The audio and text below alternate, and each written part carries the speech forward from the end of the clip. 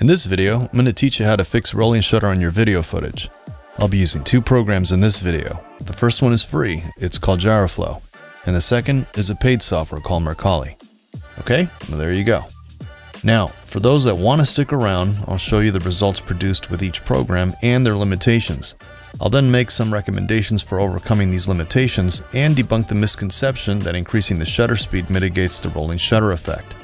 And as a bonus, I'll compare the rolling shutter quality of the A7IV against the A6400, because many people still shoot with that camera and complain about the rolling shutter. Well, hopefully what I show you today will save someone's video footage, or possibly save you money in case you were thinking of upgrading to a newer camera because of the rolling shutter problem. Let's begin. Like I mentioned, there's the free way and there's the paid way. Unfortunately, the free way only works for cameras that log gyro data in the video, like the newer Sonys, such as the A7S III, A7IV, and so on, as well as select cameras from GoPro, DJI, and the Insta360. Surprisingly, Gyroflow can be used by some Android and iOS apps as well. I'll post a link to the supported cameras in the description. I'll be working with the Sony A7IV. Unfortunately, cameras like the a6400 that do not log gyro data cannot use Gyroflow to fix rolling shutter. For those cameras, we have Mercalli. There's actually a third program called Video AI by Topaz Labs that does a great job at getting rid of rolling shutter, but that software deserves its own episode. Some of you might be wondering why I'm not including Sony Catalyst in the lineup of solutions. That's because the free version only lets you export 8-bit. If you shoot in 10-bit and want to render in 10-bit, you need to pay the yearly fee. Besides, this software only works for Sony cameras, and from what I read, it will only correct rolling shutter if you used a native Sony lens. Since I want to provide a universal solution across a larger set of cameras and lenses, this episode is covering Gyroflow and Mercalli only. As a quick overview, I'll show you the results you get with Gyroflow, then I'll show you the results you get with Mercalli. Lastly, I'll show you the results you can expect processing a6400 footage. I know someone wants to know this. Yes, there is less rolling shutter on the A7IV than on the A6400. Take notes, because I'll be dropping suggestions to help improve the results of this software and ways to work around the limits of your camera's performance. Okay, let's begin. In Gyroflow, everything is pretty straightforward and laid out. Just drop the video, set your stabilization strength, and activate rolling shutter repair. Export and you're done. Now, you don't need to fully stabilize your video footage in case you want to stabilize with another program. If that's the case, set your stabilization strength to a very low setting. For now, we're only interested in the rolling shutter. Let me take a second to mention as a side note, if you do plan to stabilize with Gyroflow, you need to turn off any kind of assisted stabilization on your camera, like Steady Shot for Sony users. As others have mentioned, and after running my own tests, I can confirm that if you use Gyroflow to stabilize your footage, you need to shoot at a higher shutter speed.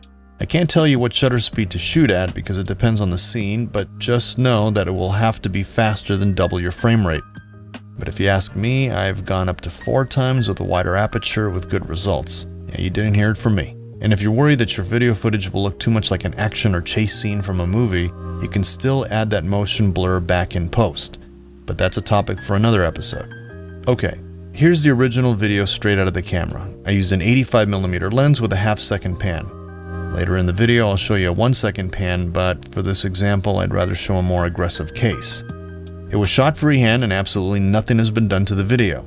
So you drag and drop your video footage in the user interface, and it will look something like this. Since gyro data doesn't require pre-processing, you can play the file and see the results right away. To just process the rolling shutter, make sure to turn the smoothing strength located on the top right all the way down. Then make sure to check the box for the rolling shutter correction located halfway down the right side. You can manually enter 0 in the smoothing strength if 0.001 bothers you. Okay, now hit play. And as you can see, it will crop in a tiny bit, but if you like what you see, set your codec options on the bottom right. For some of you, this might be 10-bit ProRes. After that, hit the export button on the bottom right when you're ready, and it will export a rendered file to the path in the dialog box left of the export button. And here's the result. Now here's a side-by-side.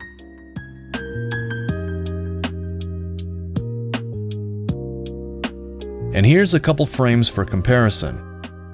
Now you may not notice it, but it crops in the slightest amount, but as far as I've noticed, on average, there's very little to no artifacting. I'm not saying it won't happen, because after all, nothing is perfect, and in this example, everything within the frame was still, and nothing is moving independent of the camera motion, like a car going the opposite way. If that happens, you can potentially get unpredictable and unwanted results. Of course, your mileage may vary. But that's it, the free and easy fix. Okay, now let's look at Mercalli. Although this program is not free, it does have features that Gyroflow does not. I'm not going to go over these features in this episode because we're just looking at fixing rolling shutter. Again, if your video does not have gyro data, this is for you. Mercalli is commonly known as a stabilization software which can correct CMOS artifacts like rolling shutter, wobble, and jelly effects caused by severe vibration to the camera, like video footage of people mountain biking. However, Mercalli does allow you to just process the rolling shutter independent of the stabilization, which is what we're interested in doing. Here's the program interface. Let me close this dialog box on the right. Just drop a video and hit Analyze. By default, the video will be analyzed for both stabilization and rolling shutter. However, we only want to process rolling shutter because we may want to stabilize as a secondary process. In this case, deselect smooth movements on the top, and under CMOS correction where it says turbo, click it and select remove wobble. Then analyze. You can play the video to see the results. The reason the screen looks all glitchy has something to do with this particular program and the screen capture I was using, but don't worry, it won't glitch out for you. Anyway, you can toggle the CMOS correction on and off to see the before and after. If you hit pause, again, you can toggle the CMOS button to see the actual pixel changes of the rolling shutter.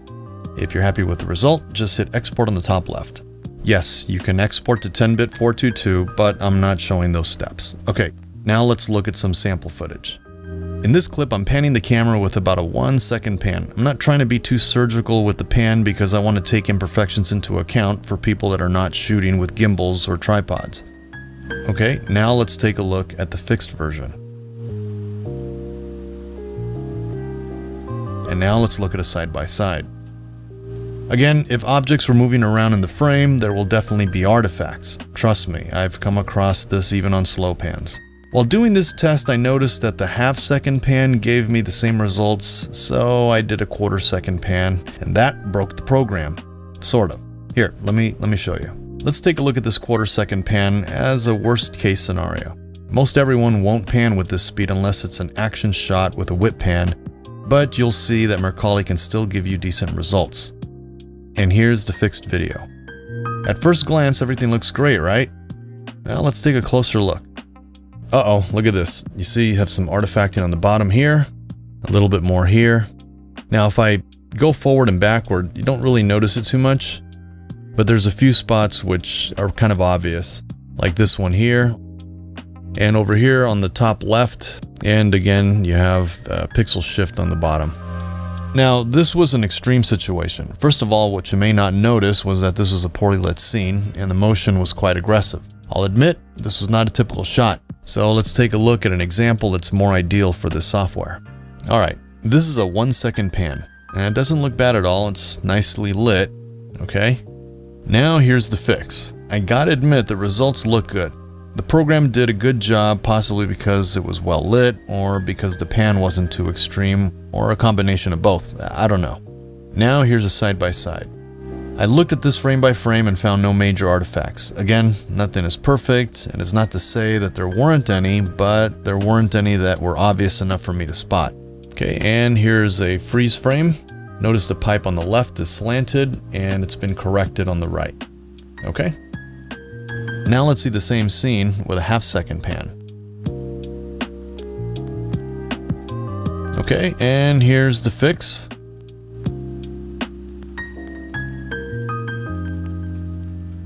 And again, we'll do a side-by-side comparison.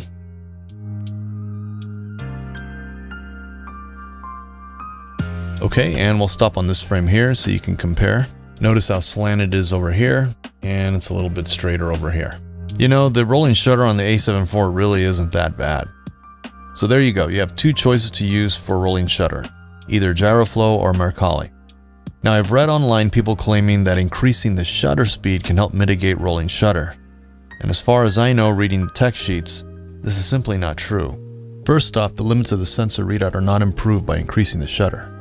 Well, I tried it on a half-second pan and didn't really notice any difference. But, let's see. Now, everything else was shot with a shutter of 1/50th of a second. But here is a 1-second pan with a shutter of 1/160. I still see the rolling shutter, and I really don't see much of a difference. And if I compare it to the 1/50, it looks the same. It still looks the same. I don't notice any difference. Now, from experience, increasing the shutter does help significantly when stabilizing video. I'm not going to demonstrate this in this video, but it's just a factoid that you should be aware of. Okay, lastly, let's see the A6400. Here's a 1-second pan. Sorry to say, but it's not great. By the way, the sensor readout for the A6400 is about 46 milliseconds, while the A7IV is about 26.8. Now compare that to the A7S3, which is about 8.7 milliseconds. Okay, now here it is fixed. It looks good. Looks real good. Okay, now the half-second pan. You can really see it now. Okay, and here is the processed video.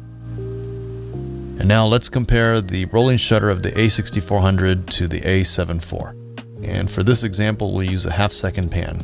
Here's the A6400, and here's the A7IV.